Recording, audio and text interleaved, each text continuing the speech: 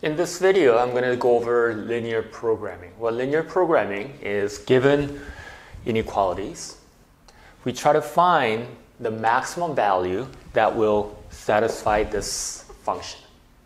So if I graph these three inequalities, we're going to get a shaded region, and we're going to take the intersecting points. It may be 2, it may be 3, it may be 4, it may be 5. We're going to take those points and plug it into this equation or this function and find out where or which numbers, which coordinates will give us the maximum and the minimum value. Usually the linear programming is very useful in that you could use it to maximize your profit or minimize your cost. But for our purposes, we're not going to be using word problems. We're just going to be using the functions that's given. Let's begin. First, we're going to graph y is less than or equal to negative 8, or y is greater than or equal to negative 8 and less than or equal to negative 2. So if we start with negative 2 and 3, 4, 5, 6, 7, 8, this will be negative 8. So I'm going to graph y equals negative 2 and also y is equal to negative 8. And what we know is that it's going to be greater than and less than, greater than negative 8 and less than negative 2, which I'm going to be shading it in a minute. Next, I'd like to go ahead and graph the second one. Y is less than or equal to x. So if I were to go ahead and graph y equals to x, like so, and it's going to be less than, so it's going to be below. So far, the area that we're going to be looking at is right here, which is between negative 2 and negative 8, and also below y equals to x. Here's our third one. First of all, we're going to start with the plus 10. So 1, 2, 3, 4, 5, 6, 7, 8, 9, 10. Down 3, 1 to the right. So if I connect the dots, there you have it. That's our equation. Y equals to less than, y is less than or equal to negative 3x plus 10. So again, number one, it's going to be in between here and below this one, which is y is less than or equal to x, and also below this one as well, meaning here. So anyways, we end up getting the shaded region of here.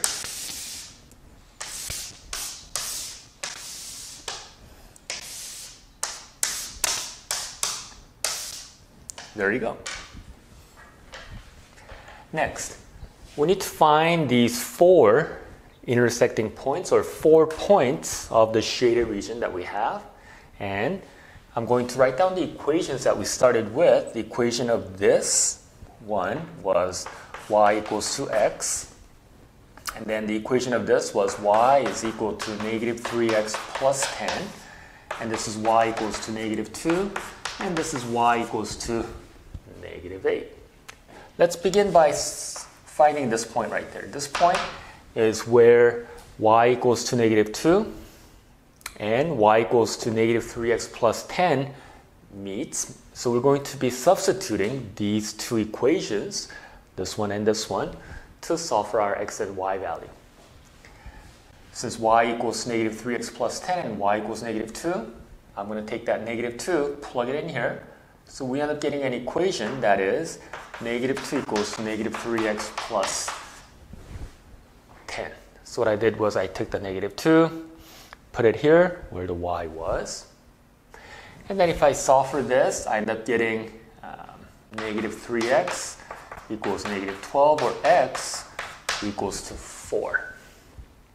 Once we find the value of x, we don't need to find the value of y because we know it already. It's negative 2. So let's go ahead and write down the coordinate of this point, which is 4, comma, negative 2. And let's go ahead and do the next one, which is the one below.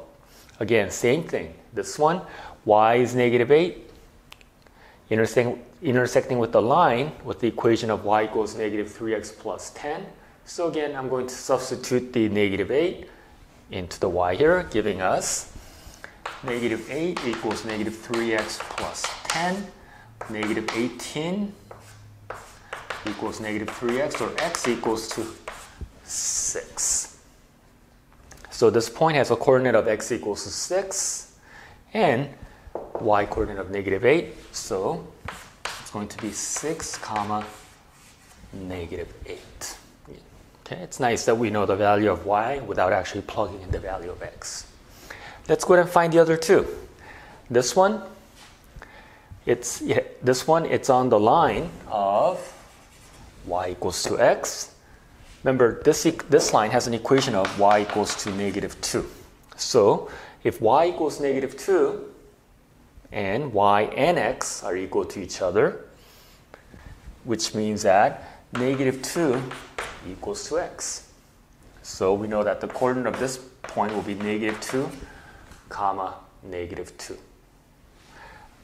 Lastly, this point right there, it's on the equation of y equals to negative 8. Let me go ahead and rewrite that here one more time. Y equals to negative 8. Once again, y is negative 8. It's on the line with the y equals to x, which means that x equals to negative 8 as well. So this point has a coordinate of negative 8 comma negative 8. Okay. So the hard or the difficult part is over. We found the shaded region, and then we found the vertices of the shaded region, all 4 of them in this case. Now we're going to plug in these 4 points into the function f of x, y. Let's do this. First one is f of 4 comma negative 2. So it means to plug in 4 for the x, negative 2 for the y, and it's going to be 5 times 2 plus 14 times 5 times 4, that is, which is x, and then 14 times negative 2, and that's going to give us negative 8. Next, we're going to plug in the 6 comma negative 8. So it's going to be 5 times 6 plus 14 times negative 8. And I have my calculator here that I'm going to be doing it on. 5 times 6 plus 14 times negative 8 gives us negative 82.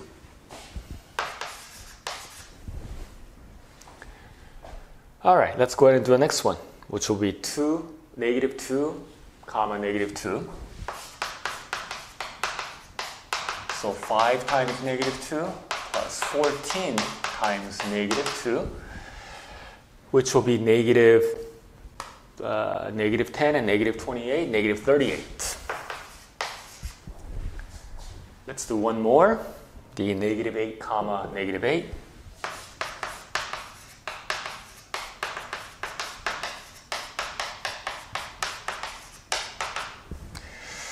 Which will be, let's take a look, 5 times negative 8 plus 14 times negative 8.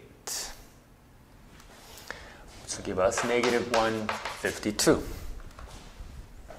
Then, from the values that we've gotten, the maximum is this. That's our greatest value that we got. And then negative 152 will be the minimum that we got. So if we want to go ahead and finalize our answer, we'll write it over here. Maximum is negative 8 at 4 comma negative 2. And that's how we write it. And then the minimum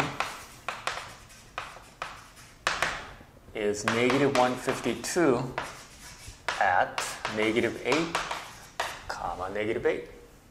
So as you can see, linear programming is quite a bit of work. Okay? The good thing is that it's quite useful in real life as well.